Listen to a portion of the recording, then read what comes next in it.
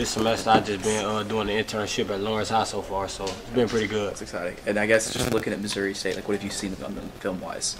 They're a pretty physical team. They got a lot of speed, so we got to make sure we respect them and prepare just like we're prepared for any opponent. From a defensive perspective, when you're playing a team with two quarterbacks, how does that affect the way that you prepare at all?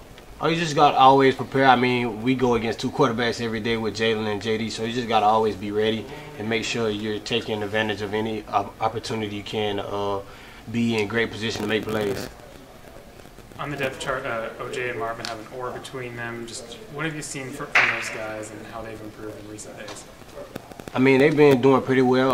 OJ's definitely taking major strides in this program to be a great leader and a great performer on the field, and so has Marvin. So those guys are going to be ready to go. I'm going to be ready to go. Everybody in the secondary will be ready to go. Do you have a goal as a kick returner this year? Nah, it's just to hopefully get the ball in the end zone a few more times to make sure put our team in the best field position that we can. Do you feel like that special teams is going to be an area that's big improved from years past? I feel like our whole team is improved. We focused on the little details all camp to make sure we put ourselves in the best position to go out there and be successful. If that's on punt, kickoff, or anything like that, we just tried to make sure we locked in and did everything we could to be in the best position.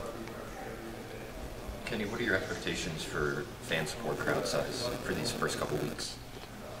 I mean, the same as any other. Just come out, try to pack it as much as they can. I know it's Friday night, but just to come out there, we use their support, we use their momentum on big plays, on big downs. So just having them out there is going to be exciting. So hopefully it's a packed house.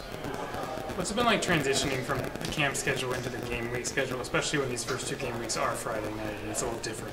It's been pretty smooth. Coach made sure he tried to make it as easy as a transition as possible. So it's been pretty smooth. Nothing's really changed.